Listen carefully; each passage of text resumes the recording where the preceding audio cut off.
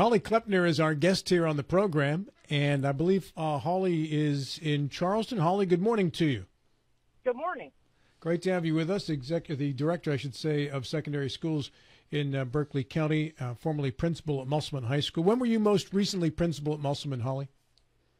I left the position December of 2021. Okay, and when did you become actively involved at North Middle? Actively involved about 6 weeks ago. Prior to that, they were one of the 10 schools that I work with and support throughout the school year. Okay, very good. Before we get into that, obviously some breaking news yesterday. Ryan Sachs out of Cabell County has been named the new superintendent of Berkeley County Schools. Do you know Ryan in any way? I do. Just from being at the superintendent's conference, which is where I am right now, I have heard many good things about Dr. Sachs, and I'm anxious to get to work with him. Very good. Now on to North Middle and the action plan in place for this school, one of two schools in the state that they have taken over. And obviously this is an issue of great importance, not just in Berkeley County, but around the state when the state gets involved in something like this. Can you tell us about the action plan and some of the major points of it, Holly? Sure. There are actually three improvement areas that we are focusing on in conjunction with the state. The first one is it's a targeted school environment assessment result, which was deemed unhealthy or unsafe conditions for students and employees. So that is one area we're focusing on. And then it's also it's schools' failure to provide high quality and equal education opportunities for students as demonstrated by persistently low academic performance. And then the third area is deficiencies in instructional leadership and support for school improvement processes. Okay. Can we go through some of these points in terms of how this is going to play out in improving an improvement at North Middle? If you could start first with safety. So safety comes down to when you look at the referrals that are put in the WEVA system, which is the system that it has all student information in it. One of the things that was noticed immediately is that staff did not have access to put the referrals into this system. And when staff does that, it pops up on a dashboard so an assistant principal or principal can immediately go in and address the behavior. And what was happening, it was things like that were coming through emails to principals. They were going through another system called IntelliSpark. There was a Google form. So it was scattered around to where things were easily missed, or, as a principal, you're out and about. You don't always have time to access your email. So that is just one clear, easy fix that we're working on with the staff to start the school year. Mm-hmm. In the report, it had talked about how many students were wandering the hallways in between classes, and then during classes as the focus there. Is there an explanation as to why that was happening and how to improve on that? A lot of that is, when you're working with teachers, there were a lot of brand new perm sub teachers that some literally started the first day the students started. So just learning processes, learning consistency, learning follow through, and if students don't know what the expectation is and teachers don't know what the expectation is, that's what starts to happen. Things just slowly start to get out of hand. Students will get up and walk out of class. If they need to go to the restroom, instead of going through a process, they would just get up and walk out. And those are the types of issues that just started to get a little bit out of control. As you said, you were a principal at Musselman High School. We've known your name for many years for the job that you did there. Whose job is it during class when students are wandering a hallway to find out why they're in the hallway and to get them where they're supposed to be? That would be, we always had the teacher that was getting ready to start their planning, would do a sweep of the hallways or the bathrooms just to make sure everyone was in class. But otherwise, just taking turns as an administrator walking through the building, we did that frequently. We also had a resource officer that was, that's what they did constantly was just walk around the building and check doors and check windows and check students and check bathrooms. Very good. Now, in regards to the other points, the other 2 points you mentioned at the beginning of the program of helping to fix North Middle School, can you go to point number 2 and tell me how that one will be effectively implemented? Sure. So this one is regarding assessment and the low academic performance. And I think the number one issue there was the setup of the master schedule. And we completely are starting from scratch with the master schedule. And what I mean by that is added minutes to core content classes, removed classes that were irrelevant or weren't targeted to help our students succeed. So we added some intervention time. We also added some reading classes that will be, every student will go through for 9 weeks to work on vocabulary, work on fluency, high interest reading, just to get that confidence for our students to perform better in their other classes. And point number 3. That is just helping whoever the instructional leader is that will come into North, and I believe that job is posted starting today.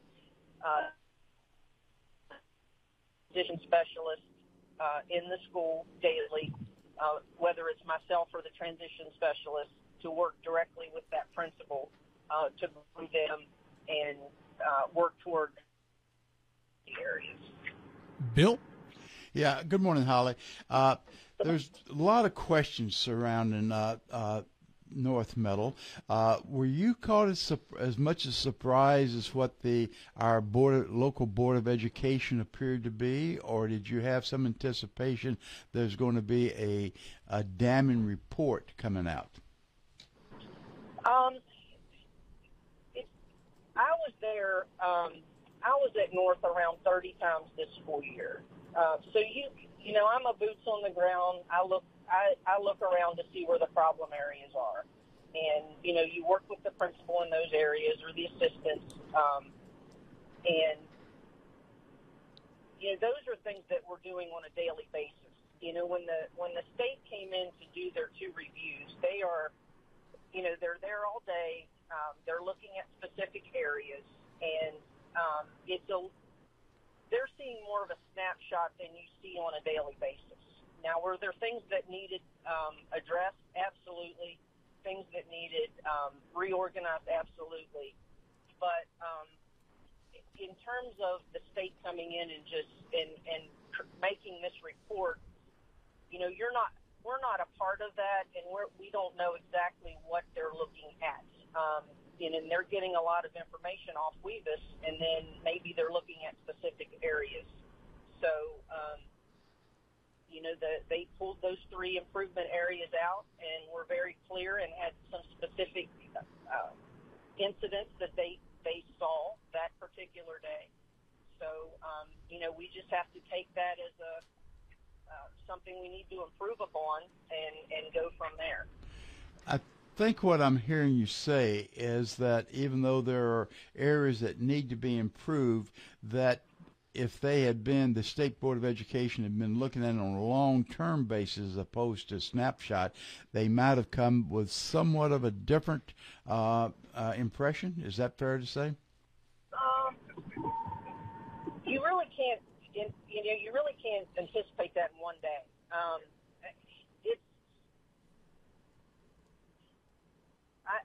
I'm not sure how to explain that, because they are here to help us, without a doubt. But they were looking at specific areas, and those are the areas where they had incidents at North that day. So, they felt North needed support to move forward, and that's what they're doing regarding that.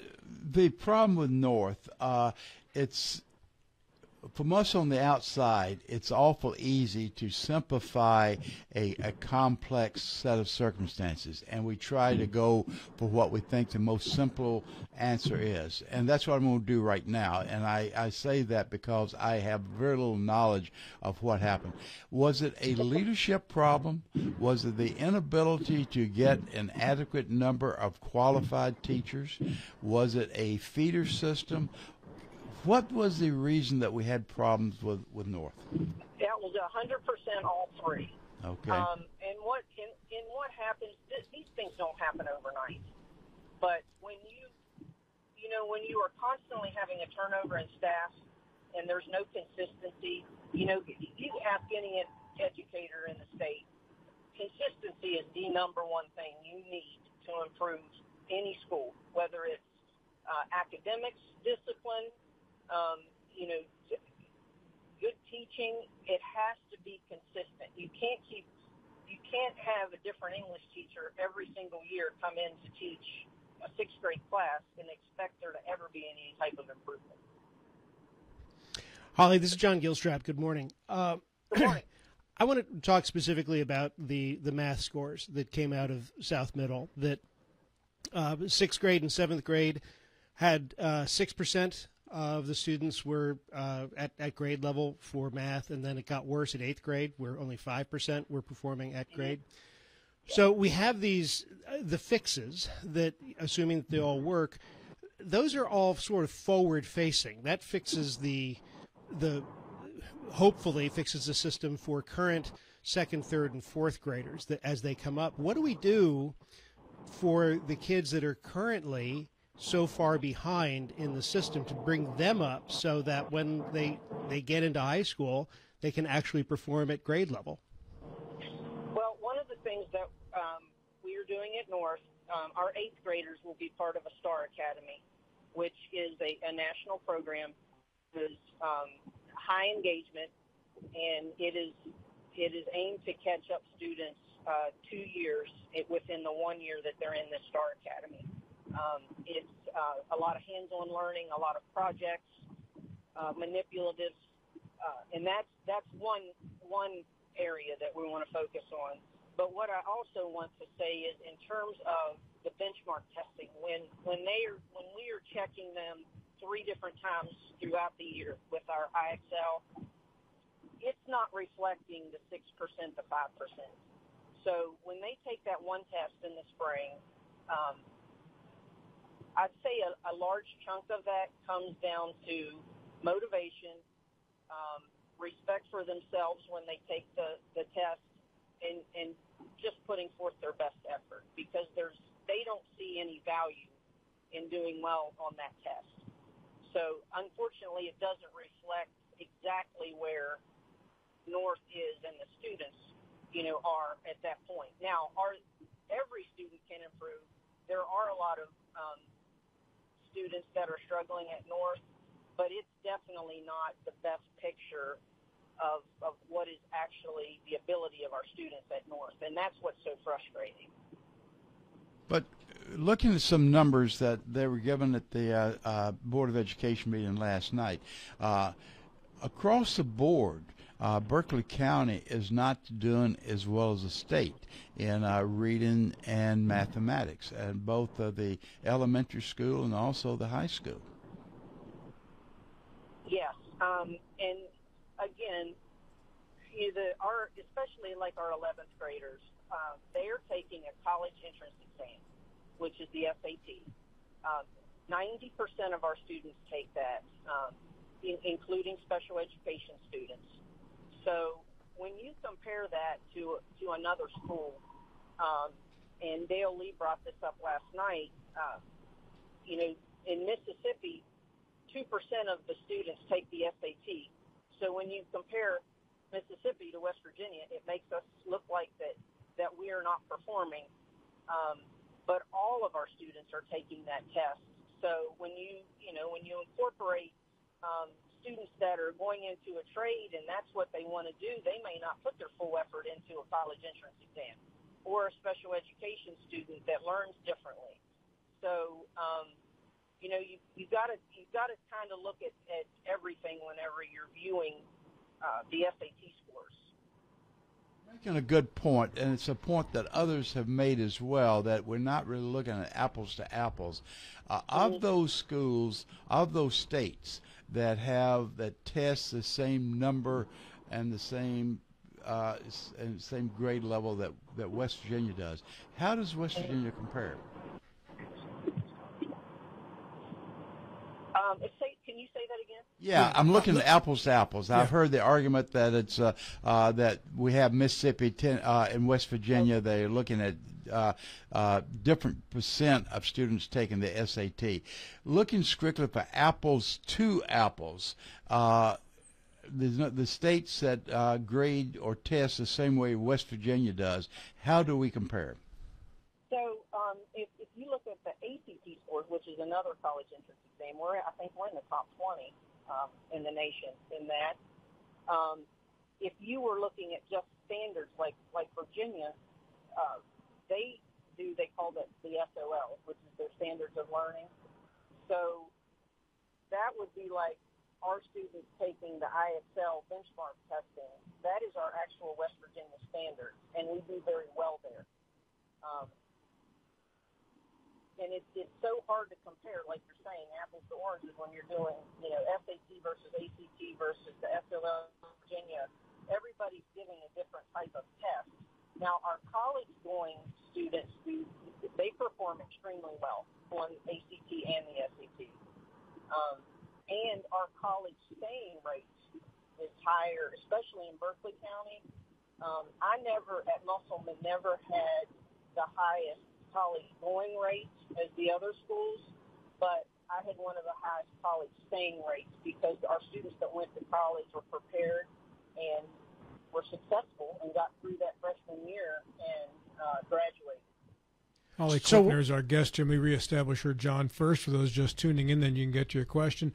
She's in Charleston at superintendent's meeting right now, and she is the executive director of secondary schools in Berkeley County and is a major part of the North Middle remediation plan. Go ahead, John. So with all that's happening, what are the metrics for success? How do we know that the new plans are going to work, whether it's at North Middle or if it's across the county? We have test scores are what they are, and instead of comparing them to what's happening in Mississippi, let's compare them just to ourselves. So what is our goal for if this year our 8th graders are 18% are at level in South Middle, or at North Middle 5%, what is the goal for next year? So one of the big pushes that we have done this year at Berkeley County is rigor, and we are going to continue to have rigorous lessons in our classrooms. And a way to give an example of that, when you teach a skill to a student, let's say you teach area to a student and you give them a worksheet and they get all 25 right on the worksheet, and then the teacher moves on to the next skill. The problem is we're not asking those students to apply that skill. And that is what is they are stumbling on when they are taking these assessments and showing what they have actually learned. So the next step would be, to tell them we're going to put carpet in a room. How would you do the area of that room so they're actually applying that skill? So those are the things that we're focusing on to move the needle in terms of our student success. But do we have metrics? How do we know when we're succeeding? We are looking at the data and the benchmark testing as we go through the year. We're also pulling teachers together, and there's a big push to train our teachers into how that they are going to teach this, to our students. We have some of the greatest math minds in Berkeley County, but it's for some reason is not transferring to our students. So we are doing regular data team meetings, which is where the math teachers, maybe it's all the Algebra 1 teachers, it might be just the 8th grade team, they will get together and look at these scores and see where the skills are that our students are missing so we can focus and prioritize on those students.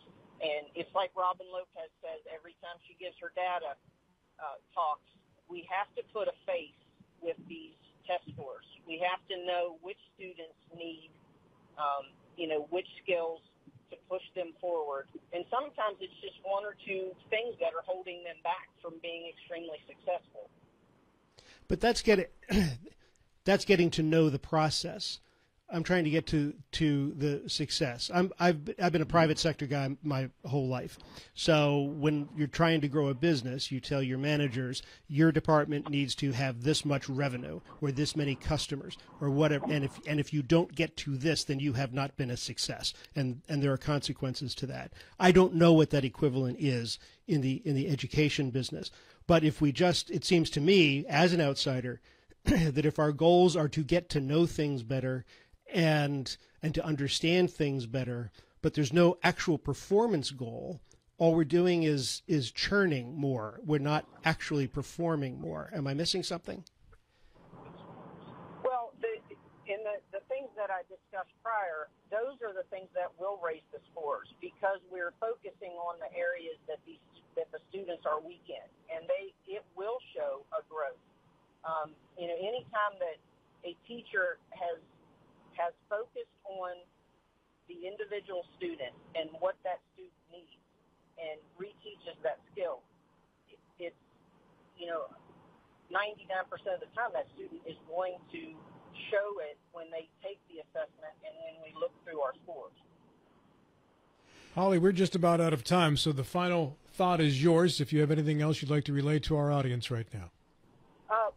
I have to give kudos to the staff at North. They have been amazing.